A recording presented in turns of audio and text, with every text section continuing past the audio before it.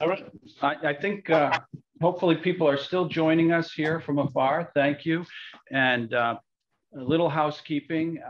If you would, everyone, first off, welcome. But if you could keep your microphone on mute unless you're speaking, that would probably help everyone so we don't get feedback. Hopefully we're coming in fairly loud and clear here.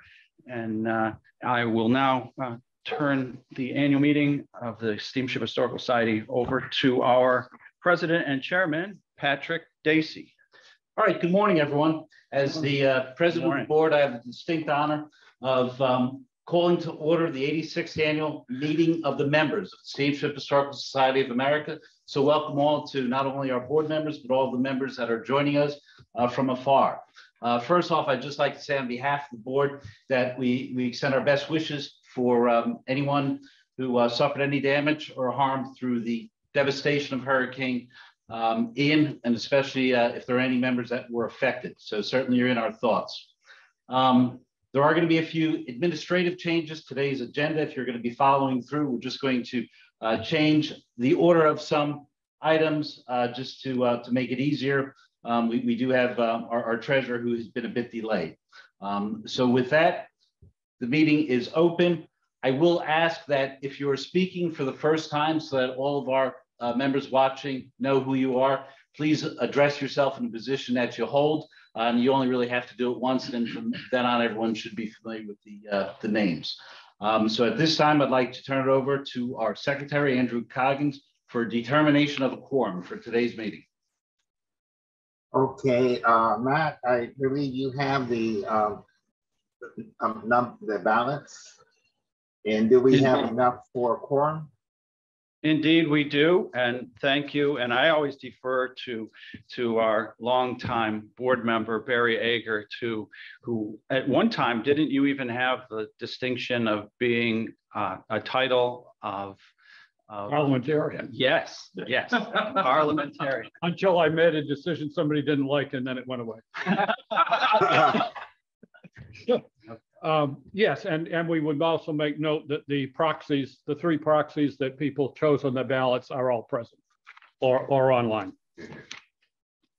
Very good. Thank you, Barry, and thank you, Andrew. How many do we have? By the bylaws, we need 25 ballots. I have here 31 in hand, and then there are several around that will be collected later in the meeting. Okay, so we do have the quorum. Yes. Okay, so then I will turn it back over to you, Matt. Okay. All right. Well, you're right. You absolutely will, because our point 3 on our agenda, and those of you at home, I neglected to mention, but on our website is the agenda and a few of the reports. Some of the reports will be done just verbally today, and then will be posted after the meeting on the website. So if you have the ability, I mean, it's pretty straightforward stuff. You probably don't even need an agenda to follow, but if you would like one, you can go to sshsa.org and scroll to the bottom, and this write a PDF that's clickable and openable right online from our homepage. So the call for the ballots is agenda item 3 here. And that is for me. And so if anyone here in the room has a ballot to turn in, then please do so now. And virtually, if you have them, we'll try to deal with them virtually, but I think that most likely your vote may not impact the outcome. What you need? Just to get a message. Oh, all right, Rochelle, thank you. No, don't be sorry. Okay, anyone else? Very good. Okay, Mr. Chairman, I think we're all set there. Thank you, everyone. So then moving on to agenda item 4, which is approval of the minutes. Okay, we have received the Minutes for the 85th annual meeting of members, which was conducted Saturday, 23rd October, 2021.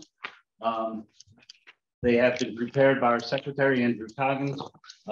Is there any questions or concerns regarding the minutes as written? If I just made one update that I neglected to put on the draft, and that is, it should say actually minutes instead of agenda on the top left there. So for our files, the rest is straightforward and right on. Move to accept with the correction. Okay. Second. That is moved by Barry Ager and seconded by Jimmy Zatwarnicki. And that was for the correction of the minutes. If there's no further discussion, is there a motion on the floor to accept the minutes? Okay. Second. In favor? Aye. Okay, who made the motion to accept? Barry, Okay. And And second, then Eric, Jimmy Z. okay. did you have two or did you have the We correction? did the corrections first and then. So the first was Barry and Jimmy Z, and the second was Barry and Eric T. Dave and Eric T. Yeah. He did it separately, Barry. Right. He We did. accepted the change and then we accepted the total minutes as written. Okay. You're okay, Barry. Your name's gonna appear in there. We All want to right. get everybody. We want everybody. It's one of the next thing. Oh, All right, at this time, what I'd like to do is just do my president's report. And again, it's an opportunity for me to highlight some of the significant achievements that your organization has made. And I'm going to specifically focus on since our last board meeting, which would have been in July. So once again, I'm very happy to report that the state of our organization continues to be strong, and that since our last board meeting in July, we continue to move in a positive direction in all areas, especially with regards to our organizational educational endeavors. Since the last meeting in specific, I'd like to report that last week, the Champlin Foundation has referred our application to their distribution committee for their consideration in November. This is good news, but only verifies that we are still in the running for a grant. We hope to receive positive response during the November timeframe. And a lot that I will highlight will be discussed at greater length during the meeting. I'd also like to report, which is significant news for our organization and other maritime historical organizations throughout the country, that recently Senate Majority Leader Chuck Schumer introduced an amendment to the National Maritime Heritage Grant for 2023-2024. And they've authorized in the act $10 million for the National Maritime Heritage Grant Program. This is a major step towards securing funding for maritime heritage. And the next step is to ensure that their funds are appropriated by the House and Senate. We on the board are going to be contacting our local members in the House and Senate on behalf of our organization, and we're going to encourage members to also contact your representatives to support this appropriation of funding. And this is very significant because this is some of the limited funding that we are actually allowed as maritime historical organizations. And it comes as a result of a byline in the National Defense Authorization Act. So now $10 million is one of the most significant increases that we have seen in many years. So we'll stay on that and hopefully get a piece of that for our organization. Next is that the Love Collection is now posted on our virtual museum. I want to personally thank Ashton and her team for the excellent work in photographing, organizing, and documenting with historical notes the collection as an online resource. If you have the opportunity, please go to our virtual site on our website and take a look at it. It's wonderful. And in addition, there are various physical pieces of the collection which are now on display in the Ship History Center, if you do come up and see. So certainly now the collection is being able to view physically and digitally online. Next, in the last 2 weeks, under Matt's coordination, a 4-page flyer, which updates our members on the status of our Full Ahead campaign, was sent out. It captures the current status in the campaign while reminding our members of our continued financial needs. And I think, as Don has always pointed out, the president doesn't get his till the end. So I haven't seen it yet, but I've seen the prototype, and it's a good piece of work. In addition, Power Ships number 322 went out to our members. There's once again an excellent publication with articles of great interest as well as new information. Credit must once again be given to the editorial planning committee and Jim Pennypacker for their efforts. Through my frequent calls with Matt, our executive director, I continue to appreciate the dedication and professionalism of Matt and the staff for their day-to-day efforts with our organization. During my calls, and even sitting in on a weekly staff meeting, I appreciate not only how busy the staff is, but also how professional everyone is in getting the job done and assisting everyone else as a shared endeavor in our overall success. Now, when we finish the annual meeting, we will go to a closed board session. And I just want to let the membership know some of the activities that we're planning during that session. One of the key things that we're going to focus in on today is that with the successful Full Ahead campaign coming to an end next year, we can report that our financial performance for 2021 was excellent, and we're hoping for a strong final quarter for 2022 to offset our weaker performance in the first 3 quarters. We'll continue to evaluate our current financial status to include our profit and loss statements, as well as our projected financial performance for 2023, and identify what additional fundraising methods we'll initiate when our Full Ahead campaign is completed. This could include, but not limited to, continued emphasis on corporate and government grants, corporate sponsorship, and a continued focus on stewardship within our membership. The board will also focus on examining our current membership status and analyzing trends and analysis to determine a path forward to increase our members base for the future. Obviously, Brian Lucier is our membership director and has been doing a wonderful job, and the board is going to look and assist and analyze and see where we can increase membership for our future. So that's going to be significant and covered today. And finally, as our board of directors continues to evolve, it's with sadness and appreciation that we recognize 2 members of our board who are leaving at the end of their current term. Both Tom Reagan and Doug Bryan have been dedicated board members who have greatly contributed to our overall success. And I want to thank each of them on behalf of the board and look forward to working with them in the future. So Tom, personal thanks, and on behalf of the board, thank you for a job well done.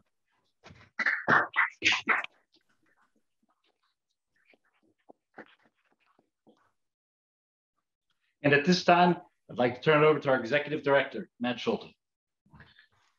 Thank you, Pat. And Tom and Doug, just because you evolve off the board doesn't mean you're off the hook. You know that. So thank you. So my report is, I think, complements what Pat had to say, that we've had much progress on many fronts since our last annual meeting on October 23rd, 2021.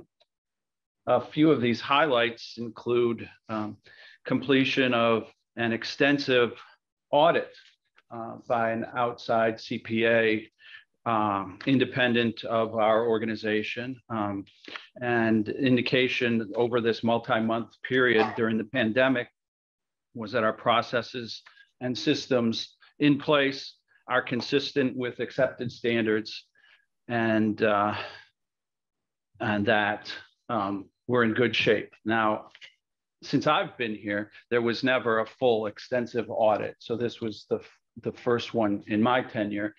And I know in the past we've had reviews and things, but this was literally every receipt, every disbursement, everything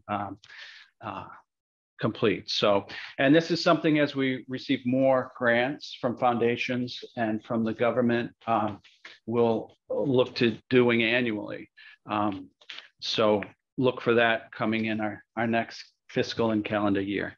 Also, culmination of 18 months of diligence emerging with a new, strong, yet adaptable and evolving strategic plan, which includes pretty captivating vision, an inclusive values statement, and refined yet comprehensive mission. So it builds on what we've had previously, but it provides direction and a roadmap, a chart for the future. The silent phase of our Full Ahead campaign has kind of culminated. You may recall we sort of launched this to stakeholders and donors and on around March 1st, 2020. And at that time, it was suspect as to what are we doing and how are we going to survive, and somehow we stuck with it and succeeded. So that silent phase was just talking with people beyond the feasibility and getting people excited, listening a lot, getting feedback, developing then the strategy for the financial plan, and working with a committee of people that started several years before the actual launch of that committee. And I can tell you, Tom Reagan was one that was there from the get-go. And so we've successfully wrapped and have just reached $2 million from those efforts toward our goals of programs, of infrastructure, of building acquisition. And now the public phase to all of our general members and beyond is out there now. Noteworthy too, on our books and within our tax return, you'll see that it's noteworthy that the auditor recommended, as we knew he would, the removal of having our artwork collections on our books.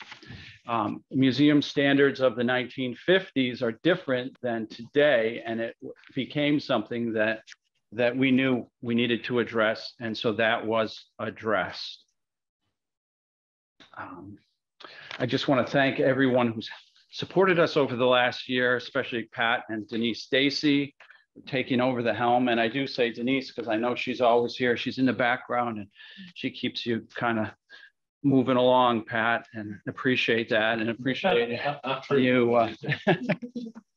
I've had several occasions where I've been able to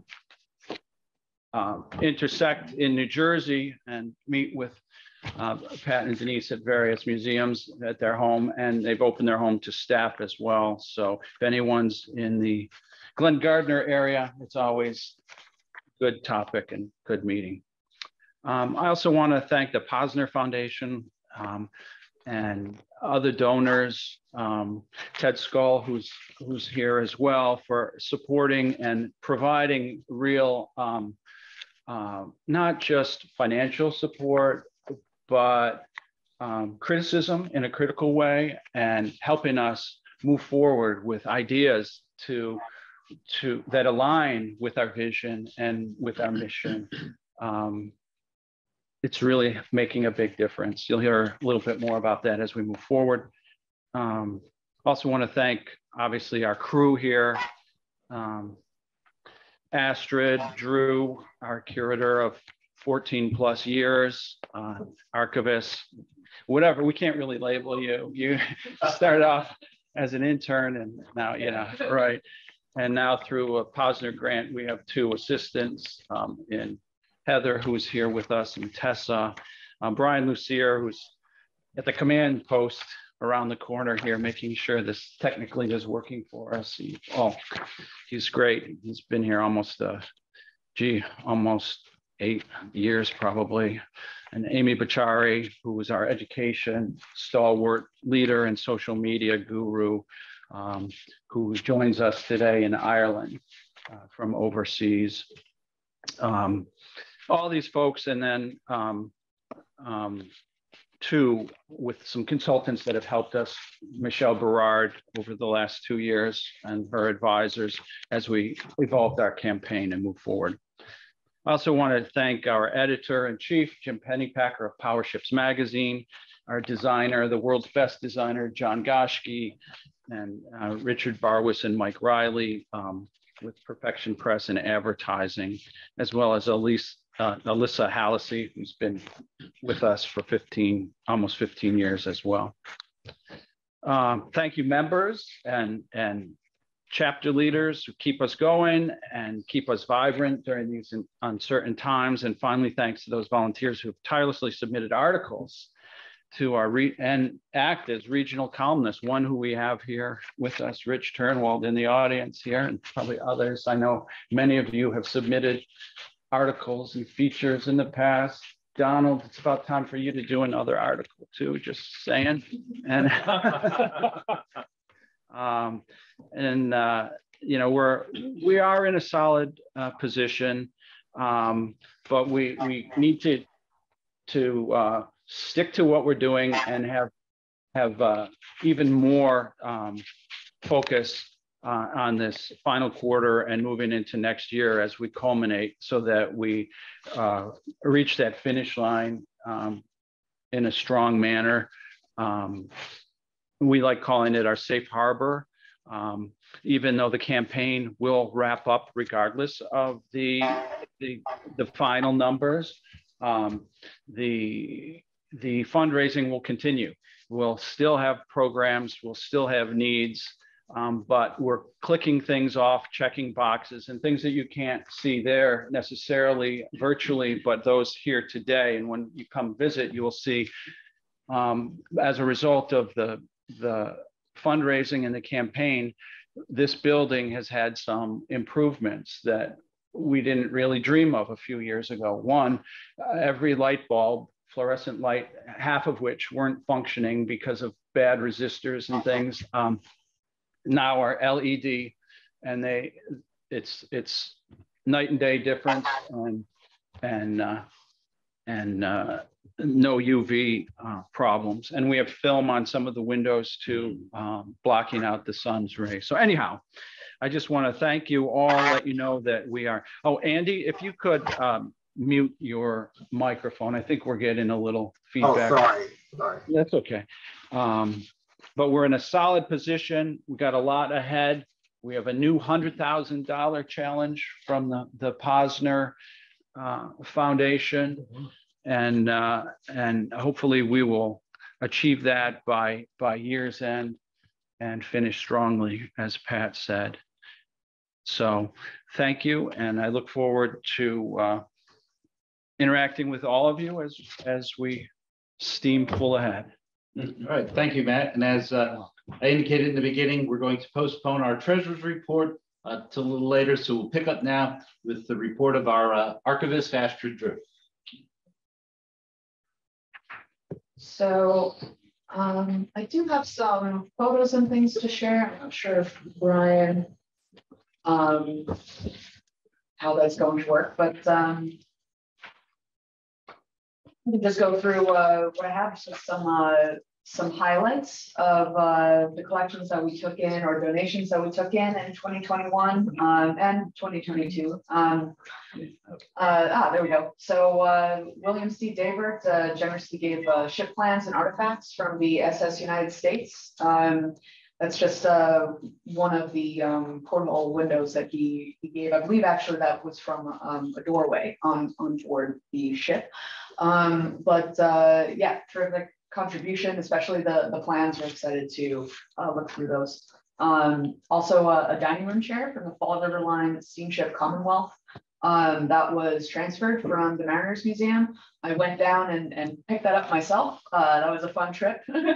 Family of Captain Warren G. Leback donated their father's collection, which is really exciting. It's a in terms of size, it's pretty modest, but it's very varied, and it has items from the Grace Line and Sealand companies, and also his uniform, which is super fun. That also that will be able to help us illustrate kind of this, interesting moment in shipping history, moving from kind of more traditional, cargo handling and moving into containerization. So cool stuff. Mr. Norman Laskay gave an array of general arrangement plans, photos, books, and artifacts, and mostly centered on T2 tankers. Picture you see now is actually a model from the Leback collection of a container ship. So a nice break from our usual ocean liner fare of our ship models, which I very much enjoyed. But Mr. Laskay was able to come here in person and give a little tour, and also sit down and talk with us about his work as a surveyor and his experiences. He also brought some really neat telegraphs, both from their bridge and engine room telegraphs. I believe that's the bridge telegraph. And I think I also have a photo of the engine room one. Yeah, there she is. So that, in addition to a lot of things, I'm excited about that because that will be able to, that will enable us to have some fun opportunities to illustrate communications on board ships and how all that works and the differences between what goes on in the engine room versus the bridge, the experience of being on board a vessel and how it works, which we get a lot of questions with from researchers, whether it's historical researchers or writers. Those people are especially interested in that. So very excited about opportunities to use these donations in that way. And of course, as was mentioned, the Vincent Love Collection is with us on loan. And that loan period ends this year, but there's ample opportunity to kind of renegotiate that to either extend the loan period or to transfer these to our permanent collections. As mentioned, we were able to launch the virtual museum, so I very much encourage you to check it out. Let us know what you think. What's pictured there is a very cool card catalog attributed to the Titanic. We think that it was probably created during the inquiry just after she sank. It's a card catalog of all passengers and crew on board the ship and alphabetized, irrespective of class or station, and indicating who was lost and who was saved and what became of them. Very, very interesting document. And we're very excited to kind of dig into that. But Heather, Tessa, and I are really excited about opportunities for that one as well. Speaking of staff people, some of the changes between 2021 and now are that we have 2 new staff people in collections, Heather Kisilowitz and Tessa Mediano, who are our assistant archivists. They are a tremendous help, make me feel much more sane in how I'm managing my energy and focus. And one of the things that we've been doing are revamping the display areas. So this is a before image of a display cabinet in our lobby. And we kind of changed it around to kind of illustrate the beginning of the steam era. So we have more traditional steamboat models in there, some steam engine models, and also the classic North River steamboat model up top. So we have pretty minimal interpretation there right now, but definitely that's going to expand in the coming weeks. And another view of our display area too. This is a before image of our atrium display, and then the after is our love exhibit display. So we have some, and the love exhibit is kind of intermingled with other items from our collection. So some of those models, the SSUS and America, are from Doug Tilden, I believe.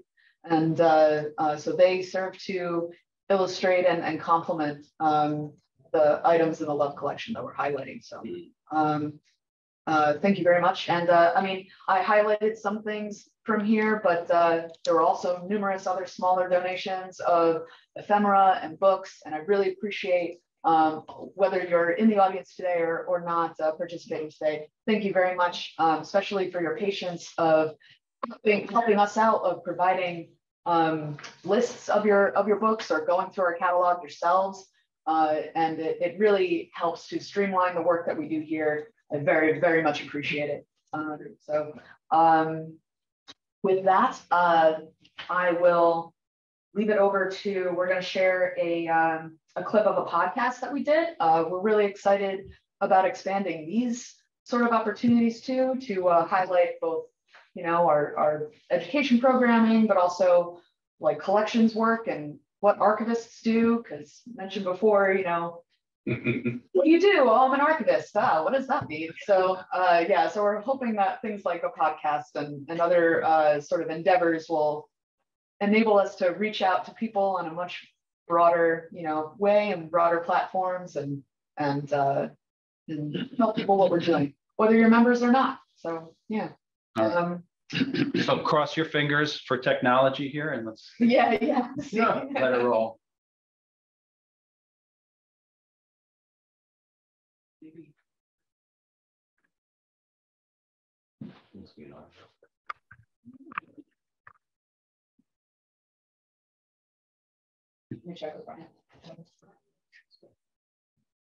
We have to optimize Zoom for audio and video.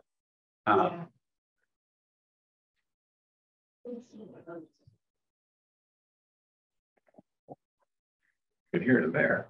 Right, right. We're supposed to show the closed caption version here for those to read at home. Well, you know, we tried, it didn't quite work here, but it's available on our website. So those of you at home, it's a fabulous broadcast and one of several different things that we've done just in the past year, from podcasts to webinars, YouTube videos, oral histories. We can move on. Yeah, let's All right, and again, we did send a link out.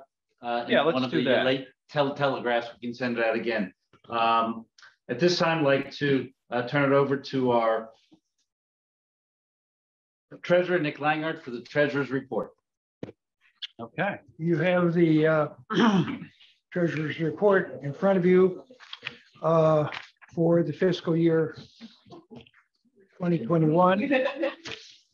As of December 31st, 2021, we had posted an ordinary income of $1,036,600 against expenses of $646,368 for a net profit of $390,292.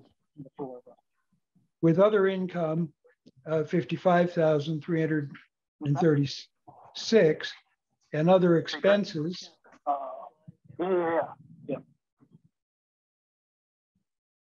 Other expense. Yep, go ahead. Other expenses of $42,515. Our total net income grew by $403,114. In general, the year 2021 was, by most all accounts, unprecedented. For SSHA specifically, it was extraordinary. While the pandemic and general uncertainty surrounded all of us, SSHA struck to its core mission, focused on stewardship and fund development, and doubled down on its commitment to continue down the path towards sustainability. It was not easy, but with the assistance of many, 2021 became the most successful financial year in our organization's history. As this treasurer's report clearly indicates, we have made progress within our Full Ahead campaign and in realizing success with our management of activities and programs. Our budget was larger than ever before, yet we reached our revenue targets and we spent less than was projected. This success provided SSHA with a net income of over $400,000 for fiscal 2021. Overall, pledges, grants, and contributions to Full Ahead from many, totaling almost $2 million over the last 2 years since launch, we were able to transition from the silent phase of our campaign to the public phase. Ultimately, we are in a good position to continue forward, and we intend to wrap up the Full Ahead campaign in the spring of 2023.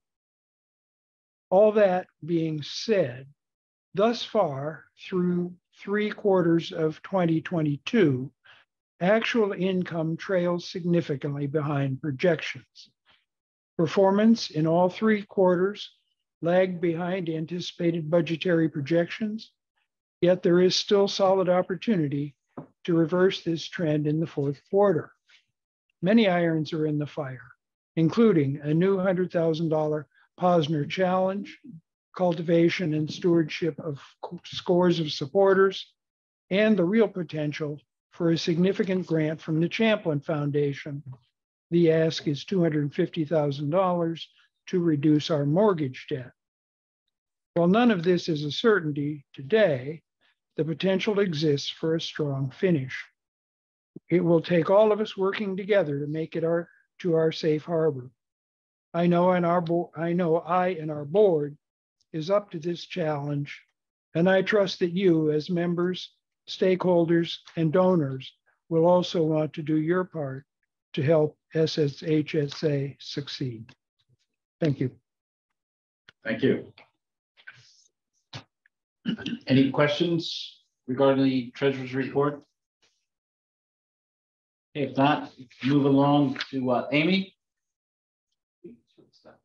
Hi, everybody. For those of you who don't know me, I'm Amy Bachari. I'm the education director. So I'm just going to give a few brief highlights of some work we've been doing in education. We recently received a grant from the Ocean State Charities Trust. And so that grant is going to help us. We've hired some education consultants who are basically going to review the lessons that we already have and ensure that they're compliant with Common Core standards. So Common Core is the most widely used standard. There is no set nationwide standard for education, which makes it a bit complicated, but most states use Common Core. And so that's sort of what we're trying to do, and to put those standards right at the front. So teachers, when they're looking for material, can say, okay, this lesson hits this standard, and they know right away that they want to use it. So that's great. And then we also are using funds from that to promote our education program via social media marketing. So we can sort of target specific teachers. If it's a science lesson, we can target it specifically to science teachers in certain grade bands and things like that. Another really exciting thing that we're doing with that grant is we're going to do our very first family day. So we're partnering with Warwick Public Schools and their Title I program. So Title I is basically a federal program that gives financial assistance to schools that have high concentrations of low income families. And so it's a way to give money to these schools to ensure that they're, that they're getting and meeting the challenging state academic standards. So we're hoping that that's going to take place on November 12th, and that's going to be the first, hopefully, of many that we do with them. We've been trying to partner with them for a long time, and with the pandemic, it was just, things kept falling through. So we're really excited about that. Another really fun highlight that we're doing, which is my favorite thing to do, is oral histories. So, our mission is to document, preserve, and share. And so this is a great way to document history and to talk to people who have these really interesting stories to tell and that align with our mission and our themes of trade, immigration, and leisure. So far we've done, I think, 10 oral histories total, and more to come. So we're doing them over Zoom, and we are able to have a transcription. So they do closed captioning as well. And now it's not perfect. There's still some editing that needs to be done, but it does save time so that we don't have to go and listen and sort of hand type all of that out. So in the future, we're going to be working with the archives department and figuring out how to sort of come up with a standard for storing the oral history. So that's coming down the line. And so basically that oral history program feeds into our next big and really fun program called SHIPS, which stands for Ships History, Influence, and Power Series. And I've been working with Ted Scull.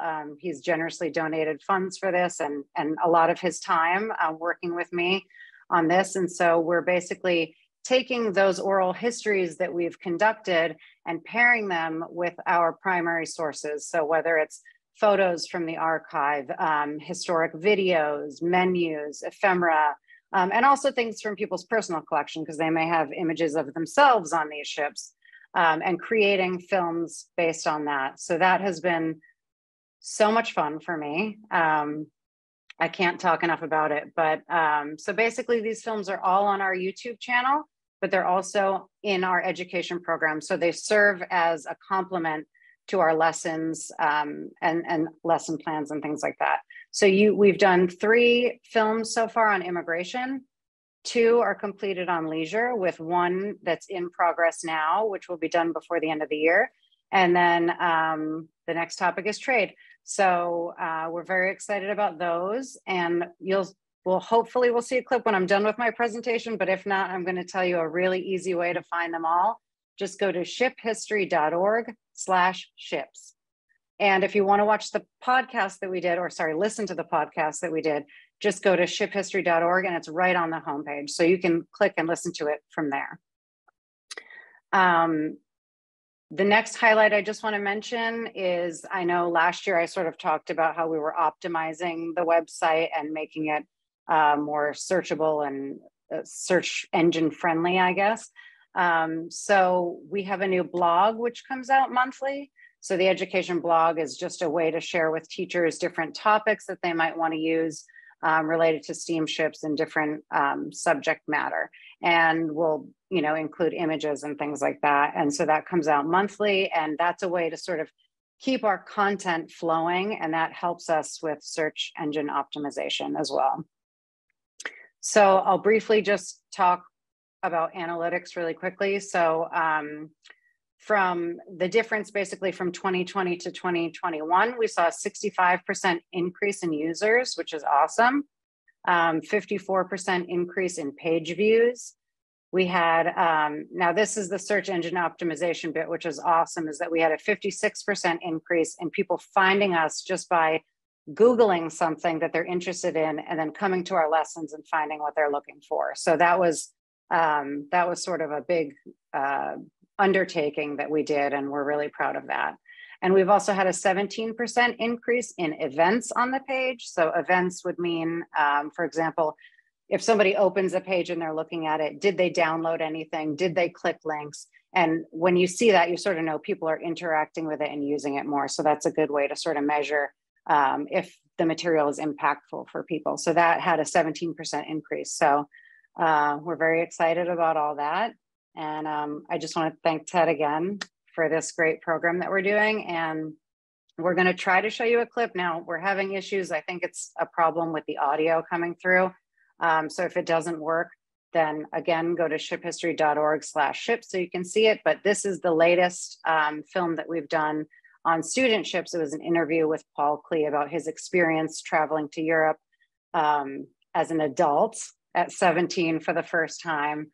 And it was a really fun interview. So hopefully, fingers crossed, technology works. Ted, did you want to say something?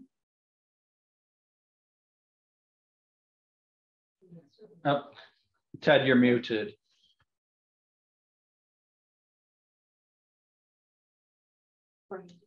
Okay. Yeah, I just want to sort of explain just briefly the way Amy and I work together. For student ships, that was the subject that I came up with, and I thought it'd be really fun for people to look back into their youth and how there was the day when student ships were the cheapest way to get abroad to do an advanced degree, as I did when I went across in 1966 to do a master's degree in London.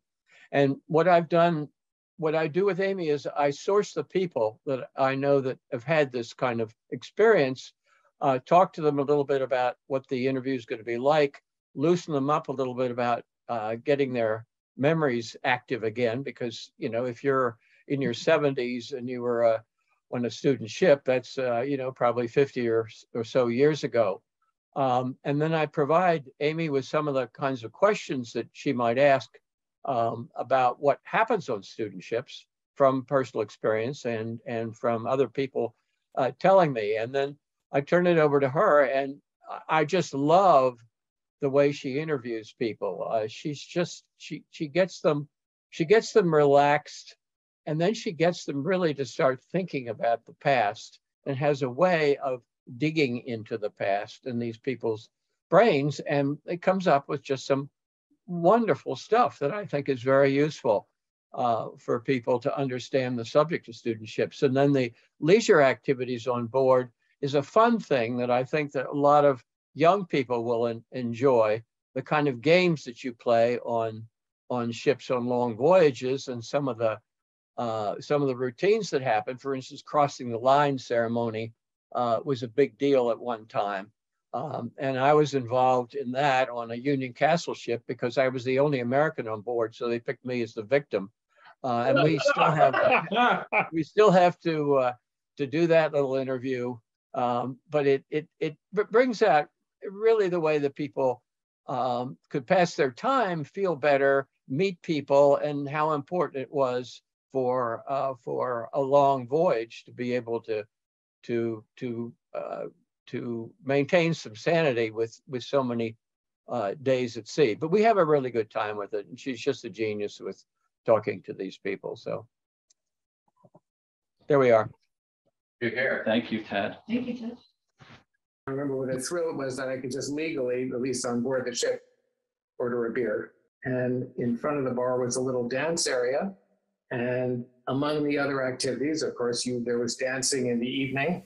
And I remember, don't laugh, twisting, doing the twist to Chubby Checker, to a Chubby Checker record, because twisting was all the rage. The guys probably had Madras jackets. In those days, life was more formal, and I don't think you would travel without a jacket, and I probably had a mattress jacket too. But I do remember doing the twist. That was that was a lot of fun. So we had a great time. I remember what a thrill it was that I could just legally. Very good, Amy. Here. Take it away, Amy.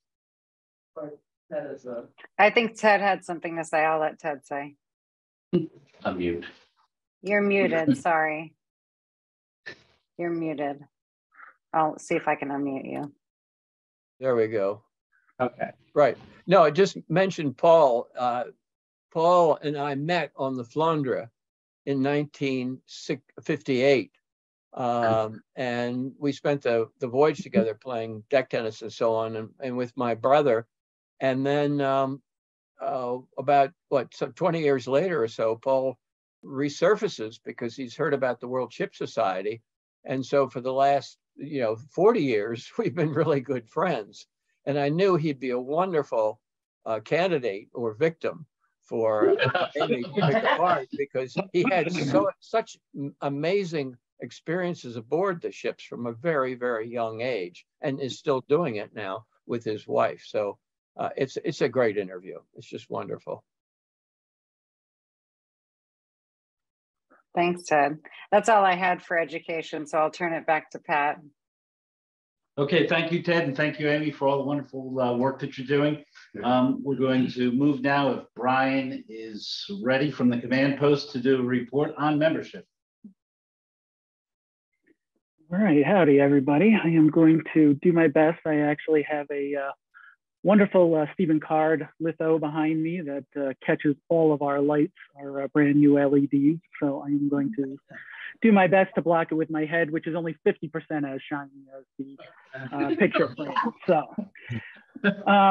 yeah, so we kind of touched on some of the stuff earlier as far as Treasurer's report. When you're looking at 2021, overall, I was very pleased. We pretty much held our own, and that's kind of the theme of membership, unfortunately, over the last few years, or I should say fortunately, is that we are maintaining where we're at. We have trouble making significant growths, but we're also not seeing a significant drop off as many other small organizations have, particularly over the last couple of years with everything going on with the pandemic and the stock market's all over the place. I mean, I don't need to list everything that's been going on. So overall, when you look just at the 2021, we were 95% of our budget. So we came in just under 120,000, which was what we budgeted. And that is actually, I was kind of very impressed with that, because many of you may remember, because many of you were generous enough to do this back in 2020, when the pandemic first started out. We had offered up a membership drive where basically we had just asked everybody to renew for multiple years. It was kind of a great way, you were getting the value that you had always gotten as far as a subscription to the Power Ships and a membership with SSHSA, but we were kind of generating additional funds when we needed them most.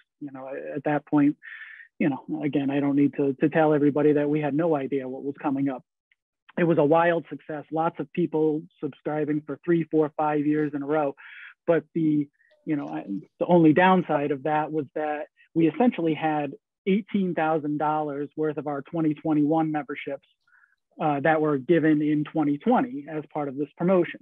So then, you know, when I look back at 2021 and seeing we came in $6,000 under what we were expecting, you know, having gained 18,000 the year before, I'm really kind of happy as where we're at. The real big thing that I've kind of been looking at over the last couple of years as we've been maintaining our membership is how can I kind of tighten the budgets. One thing that I had noticed, and we had a lot of complimentary memberships on the books, many of these going back long before I had gotten here.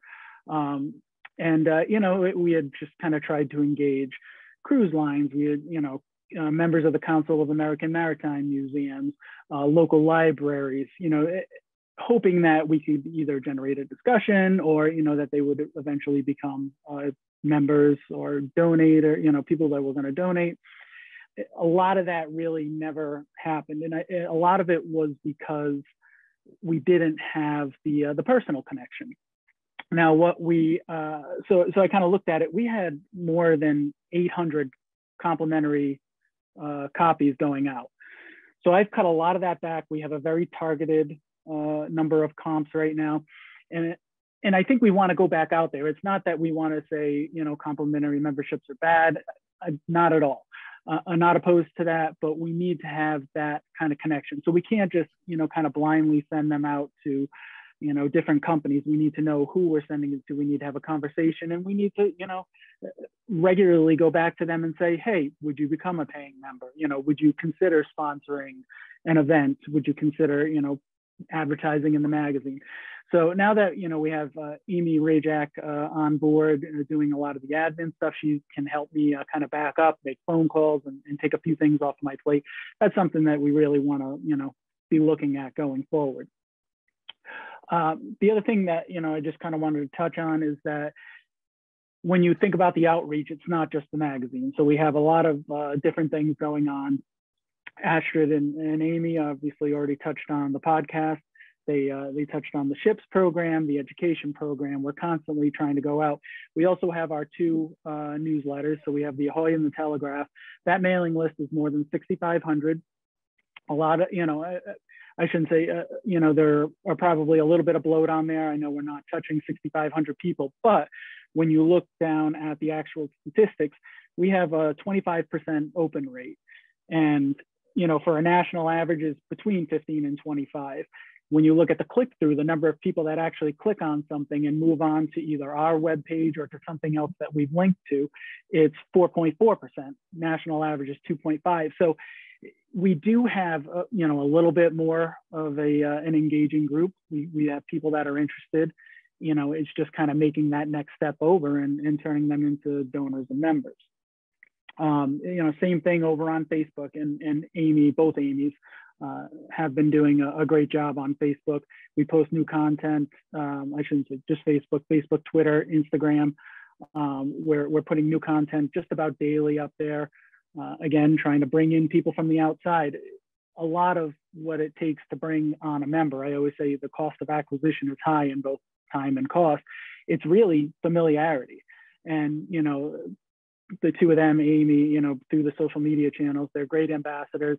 We've had, you know, a decent amount of people. It's tough to pinpoint exactly when they're coming in off of social media, but I've been noticing an uptick of people where we've had no prior contact before, you know, that they weren't anyone that we send complimentary magazines to, or, you know, for whatever, had any kind of relationship, just coming on board out of the blue and joining at higher levels. You know, I've noticed quite a few people starting at either cabin class or mariner. So we're definitely getting out there and kind of getting the word out. And then also, I just wanted to, you know, thank Pat Dacey, who's been good enough to share some of the World Ship events. So we've been able to offer those as, you know, bonuses to our members and to all the people that are on our mail list. So I think, I believe, and Pat can probably speak a little bit better to this. I think we've been, you know, able to generate a little bit of traffic over there, and I've gotten a lot of great comments.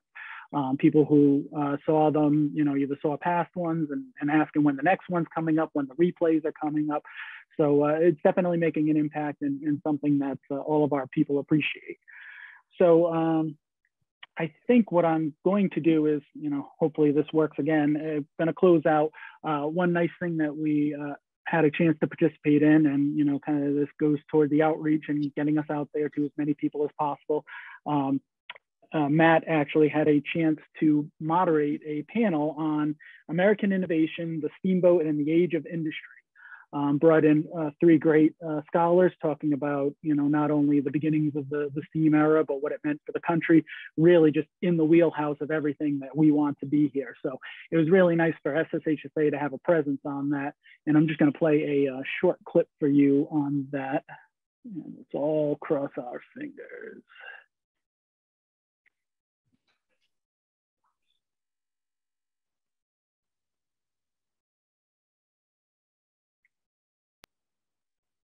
And also, the Union, as you can see, built a fleet of armored boats for the Western Theater. On the left, you have, of course, the famous Cairo, which sank. It was sunk by a torpedo, which we would call a mine. You can see the remnants of it at the Vicksburg Military Park. And then you have a lighter craft called the they were tin-clads. That's the USS Rattler. But the Union built 101 fighting boats as part of this fleet on the Western rivers. It's the Western Gunboat Flotilla or the Mississippi Squadron, and they had 26 service craft. This fleet, by the end of the Civil War, is as large as the largest blue water fleet, which is the North Atlantic Blockading Squadron. And at least 16,000 men served on this fleet during the course of the American Civil War. So it is a large operation. And the fleet is crucial to these early victories in the West. And Grant it's very difficult for Grant to take Vicksburg without the help of the Union Navy. That's a whole nother story. I'm out of time. I'm a little breathless, but I'm happy to answer questions at the end. That's awesome. Thank you so much with that. I mean, one of the things we have here at the Steamship Historical Society is 3 themes: immigration, trade, and leisure. And you tied in all those and add in the military aspect and war. And that takes us right to where we are today, too. And so it's my pleasure to introduce Dr. Paul Johnston to take it from here.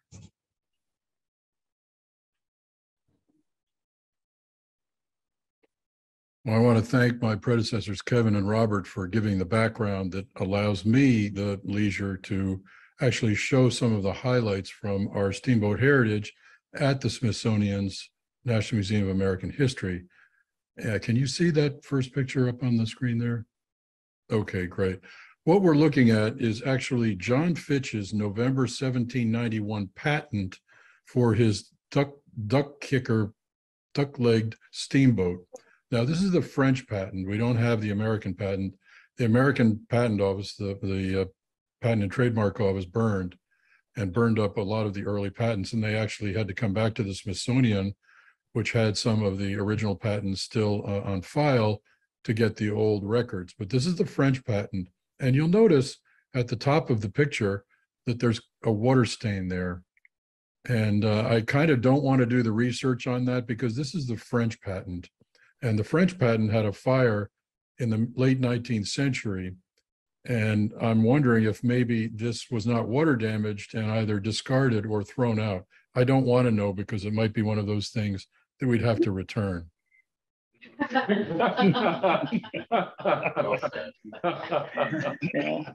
I did. I know it was a little longer than the other clips, but I did like the nice little admission there by Paul Johnston. So, so with that, like I said, if you want to see the full clip on that, that's the National Association of Scholars, and again, it's American Innovation, the Steamboat and the Age of Industry. And with that, I will pass it back to Pat. And thanks a lot. All right. Thank you, Brian, for the report and everything that you're doing. I also want to point out that Brian did mention that the World Ship Society Port of New York branch does share our monthly meetings via Zoom. I did want to point out that we have on the in the meeting today attending Doug Newman, who's a board member for the Port of New York branch World Ship Society, who's actually the person behind who coordinates all of those Zoom portions of the meetings. So any SSHA members that do watch them, Doug, thank you for everything that you do for both organizations. All right. Moving over to fundraising, Yep. Turn it over to Matt once again. Thank you, Pat. Just briefly here, folks. We're in the stewardship of people department now, as well as cultivation and raising funds. So as we reach that finish line toward that goal of just over $3 million, our focus now for the Full Ahead campaign and what we're doing beyond that is really diversifying on three fronts. One is our fellowship league. And this is the importance of our cherished relationships with members and friends who remember us in their estate planning. It's a difficult subject, but it's one that time and time again has helped this organization and has helped many other organizations. And that's something that you'll see more information on as we move forward, just bolstering those. National Association of Scholars. Whoops. Sorry. That's okay. We got somebody signing up right now. Also, matching corporate gifts. They're so important because many employers or even former employers of firms where people have retired from make match gifts from individuals. So we're going to try to mine some of those in a higher fashion too, because that's free kind of found money. And two, this next several months, looking at multi-year pledges, because with the challenge that's on the table for year end, and the fact that we are in the fourth quarter and many people have already made their contributions for the year, we can leverage a pledge that is realized in 2023, but we can utilize that pledge for our 2022 match and have a much better doubler, really, in some case triple the return. So those are the big things. You all should have, as Pat mentioned, received this mailer. There'll be a follow-up with it, and I just hope to hear from as many people as possible on that. And the dollar commitments is huge, but I can't stress how we have all learned this stewardship of people, of ourselves, having a good time again, kinship, getting on committees, volunteering, and also, you know, if anyone out there is interested in joining the board, we have on our website now a nomination form. You can self-nominate or just fill it out. It'll be there year-round at any time to assist. If you know of anyone, you feel free to nominate them and utilize that. So the only other thing that I have here, Pat, if there aren't any questions at this juncture, is Jim Pennypacker did submit an editor's report. We'll make sure that's posted on the website or delivered to people that joined us on the meeting as well. But I'll just summarize by saying we have about 40 plus articles in the pipeline, so we're in good shape there, but always looking for more. Thank you. All right, thank you, Matt. Thank you, Jim, for the report. Now we'll go to the election of directors. Our secretary had provided official notice of the annual corporation meeting to all our members to include a ballot for those members running for elected office on our board. The ballots were received. They were tallied by non-interested parties. And I will turn it over to our executive director now for the report. Yep. And before I do that, I just want to personally thank our nominating committee and its chairman, Tom Reagan, Darshil Silva, and Nick Leinhardt for all of your efforts in our elections. Thank you. Yeah. Okay, so I have ballots and all three people running have received sufficient votes to elect them. Dave Pickering has 31, Eric Takajian 34, Terry Tilton 33, and therefore I think we just have entertain a motion to accept the election as submitted, and then we are in good shape. Is that correct? Okay, is there a motion on the floor to accept the ballots as read?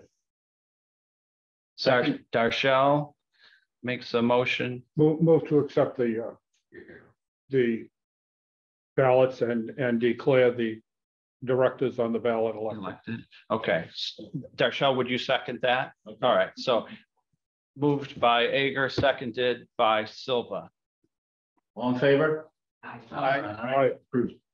Okay, All right, thank you. Next thing is as we're winding down is actually something that's fun for a meeting. And it's one of those opportunities that, you know, instead of talking about some of the other events, it's awards. And as you know, our association annually provides awards to those individuals or ships as designated and or nominated by our members who have distinguished themselves throughout their career or in their efforts of supporting Steamship Historical and our mission. Recently, you may have seen on the Telegraph, Matt and I traveled down to Staten Island, where we were able to present the Pilot Boat New York and New Jersey for our 2021 Ship of the Year, which was very well received, and it was a fun opportunity for us to interact with the members of the Sandy Hook Pots Association. We also are preparing a presentation for our Tug of the Year, which is Sea Scout 281's Sea Dart, which will happen shortly. Before we get to the awards, just want to say that there was a determination that was made this year to encourage more membership participation in the awards process, that we have created an online nomination form. So certainly it used to come as part of Power Ships. You would have to fill it out and send it in. Now it is electronic. You can do it all year long. We've extended the deadline for our 2022 nominations until December 1st, where we will then tally and make a decision as to the 2022 awardees. So it is again my honor to make two awards. The first one I'm going to make is for 2021 and goes to Andrew Lysak. And unfortunately, he cannot be here today. And because of COVID, we were running into a little bit of a delay in getting some of these awards out. But certainly he's deserved it. And I do want to read it, and we can enter it into the official record. And again, it's the Steamship Historical Society of America honors Andrew M. Lysak with its 2020 H. Graham Wood Award for distinguished service to the society. Andy has been a member of Steamship Historical for more than 50 years, much of that as an active member of the Southern New England chapter. He served as corresponding secretary, program chairman, and chapter chairman, in addition to giving many presentations related to the Fall River Line. He has also volunteered at the Ship History Center for the last several years, sorting and filing a massive quantity of maritime brochures and sailing schedules. We commend Andy for his many decades of service and his contributions to the overall goals, objectives, and missions of the Steamship Historical Society of America. So certainly this is an honor well-deserved, and we will send it to him and make sure that he receives it soon. So thank you, Andy. And the next award, we actually have the honor of having the awardee attend. So Rich, if you could come up here. And this is going to be Rich Turnwald, who flew up from Miami. So this is, once again, the Steamship Historical Society of America, who's honoring Rich Turnwald with its 2021 J. Allen Award for Distinguished Editorial Content. Passenger ships have always been his major focus of Rich's interest, leading to his involvement in the Steamship Historical Society of America. He formerly served as chairman of the Florida chapter of Steamship Historical and is currently the Southern and Gulfport's regional editor for Power Ships Journal. This award recognizes his decades of dedication, expert contact development, and volunteer spirit in all he does, and to share his passion with others. Born in Michigan, Rich has lived for most of his life in Miami, Florida, and over the past 40 years, he's worked several jobs throughout the cruise industry, both shoreside and cruise line operations management, and on board cruise ships in various positions, including chief purser. He now owns and operates his own cruise agency, is an avid contributor to many online ocean liner enthusiast groups, and an author of ocean travel themed books. And Rich is probably one of the toughest beats for our magazine, and that is, again, capturing the cruise industry down in Florida. So it's a tough beat, but well-deserved and much appreciated. And, thank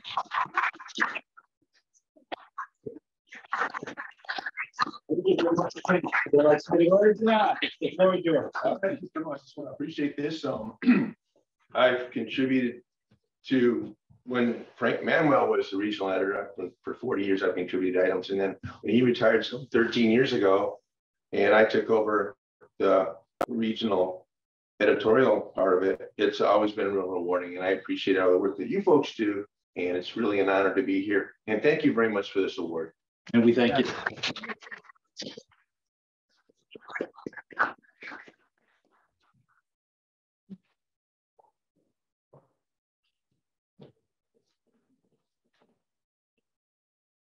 All right, the last order of business that we have prior to adjournment is a formal approval of the lawful acts of the Board of Directors since the 2021 annual meeting of members, which was October 23rd, 2021 in Warwick, Rhode Island.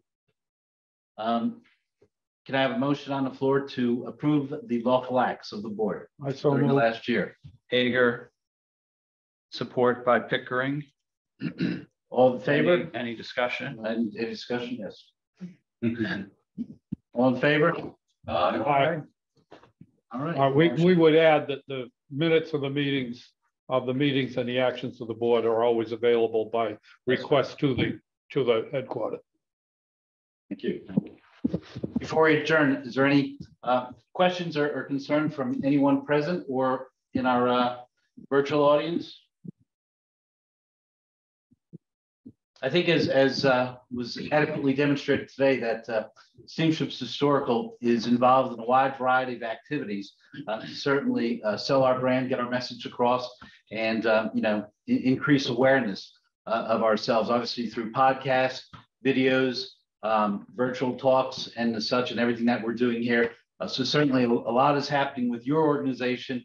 And, I think we're all proud here of the efforts that everyone is making, and thank you for your support. Is there a motion on the floor for an adjournment? Jimmy Z. Second? I'll second. Eric T. Seconds. So moved, I guess. So moved, and the 86th annual meeting of membership for the Steamship Historical Society is closed.